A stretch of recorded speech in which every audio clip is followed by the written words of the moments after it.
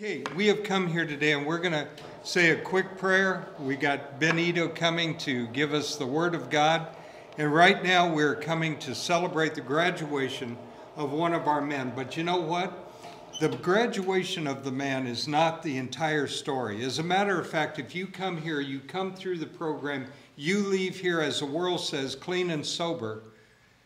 If you don't know Jesus Christ as your Lord and Savior, when you leave here, you are leaving here perhaps sober, but you're not clean.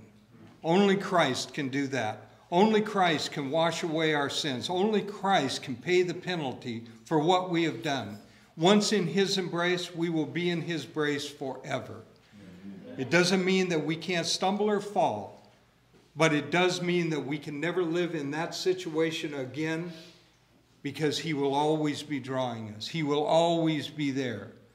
So, I love that song, Prone to Wander. My heart is always prone to wander. But He will not let me wander far. Before, like the Good Shepherd, He will draw me back in. So, Ro?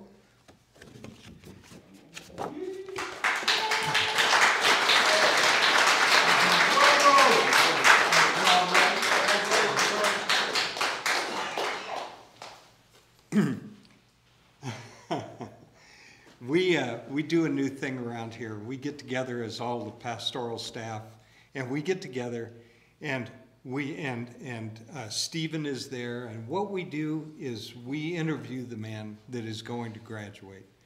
And then after the questioning we have, the prayer that we have, then it comes down to us wanting to affirm that God has truly made a difference in this man's life.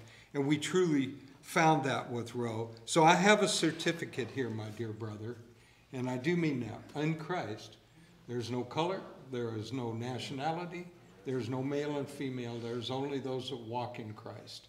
And so that is my prayer always for you, brother. It says this is to certify that Larone Davis has successfully completed all the requirements for the New Life Drug and Alcohol Rehabilitation Program at the Union Gospel Mission, dated the 30th day of March in the year of our Lord, 2023. And I see I have not signed it yet, but I intend to.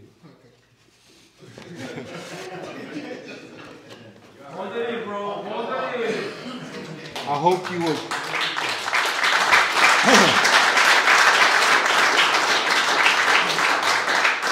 I hope you will take this certificate that means much more than a piece of paper printed. It is what it represents, and it represents the 10 months on our program that is struggle and is work, and it is wrestling sometimes with the Lord and sometimes with our brothers and sisters, right? But so it represents a lot, and it represents the fact that I'm asking all of us here today to love our brother in Christ, right?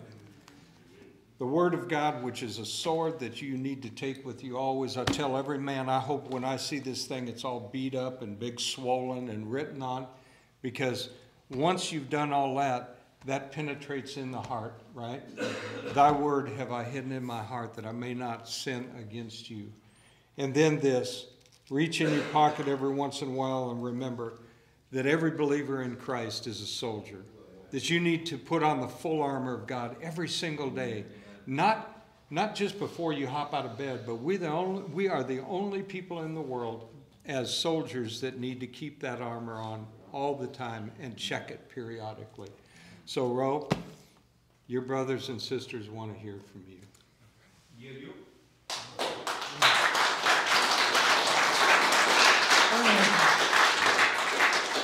Sorry, you guys. So, I wanted to write something, but I just want to say glory to God. All the glory goes to Him. I just am thankful for this program, but most of all, I'm thankful for Him for just choosing me and just loving me when I just didn't love myself or Him. And I'm eternally grateful for that. Coming into this program, I didn't want to be here. Rudolph seen I was holding on to my mom, and I was just like, I can't believe you're doing this to me, and da-da-da-da-da. And I came here, and on April Fool's Day, I'll never forget. I thought it was a joke from my mom and dad, and I was so mad at them. I was so mad at them. I didn't even want to say goodbye to them.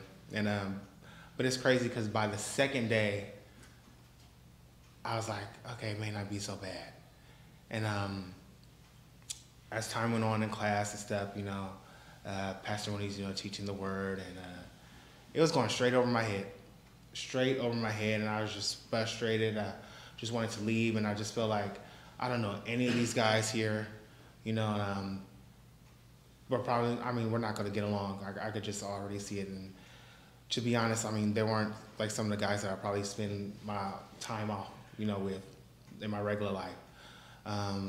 But then one day it just clicked.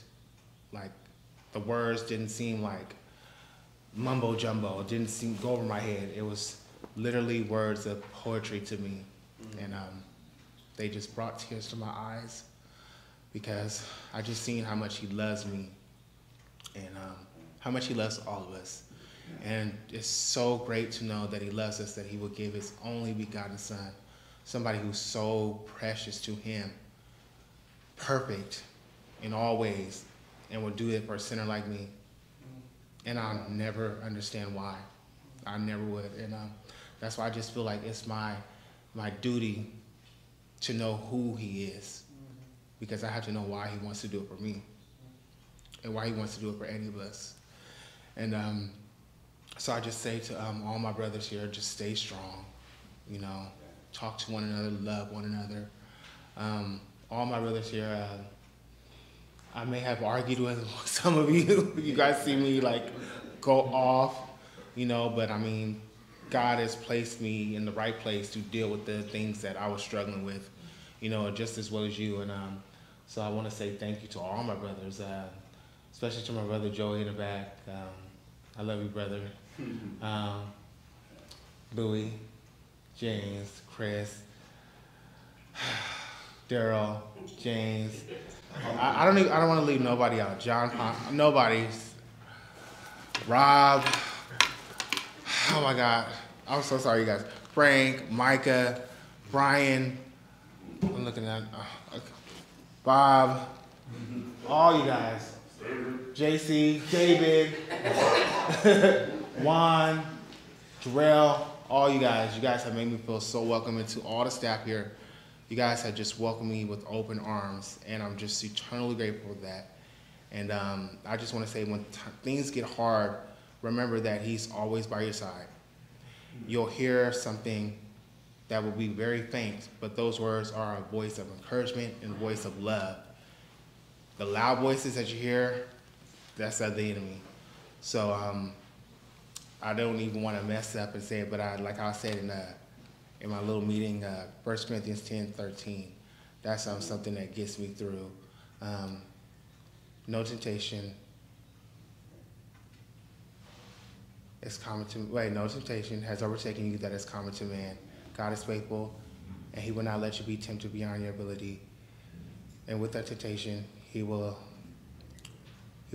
provide a way of escape so that you may be able to endure it. So I take that, and I remember that when the enemy wants me to do something that my flesh wants to do, but my spirit is saying, no, don't do it. And you have to remember that that voice, that spirit, he wants to save your life. He wants to save your life. So don't trust your heart. Your heart is wicked. Don't trust it. And I mean, if he gave up his son who was precious in his eyes for us, we owe him. I know, I feel like I do. And it's nothing that I have done to deserve this grace or anything like that. Nothing that we have done. But just make it your duty to seek him diligently each and every day, because that's what he wants. He wants a relationship with you. And I just want to say thank you to everybody. My parents who aren't here, and that's okay. I know why. But Mom and Dad, I hope that you're proud. I love you guys. You know, thank you guys. I love you guys. Thank you.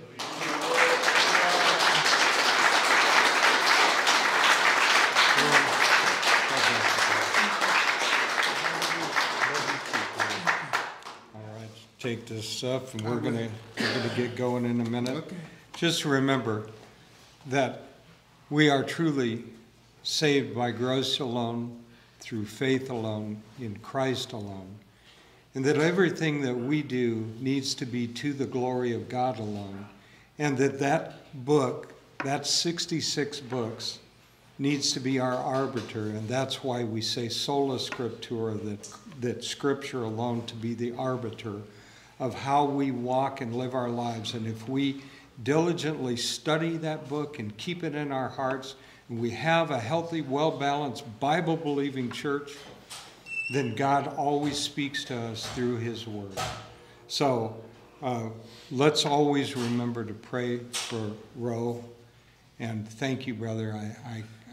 I am so grateful that your words, I've heard a lot of testimonies that were 90% how bad I was, that much how good God is. But today, I got to hear all of how good God was to Larone. He didn't even get into his past, because that's not important anymore. He's a new creation in Christ. And praise God, you know, if God calls you, you answer that call, you can be a new creation in Christ as well.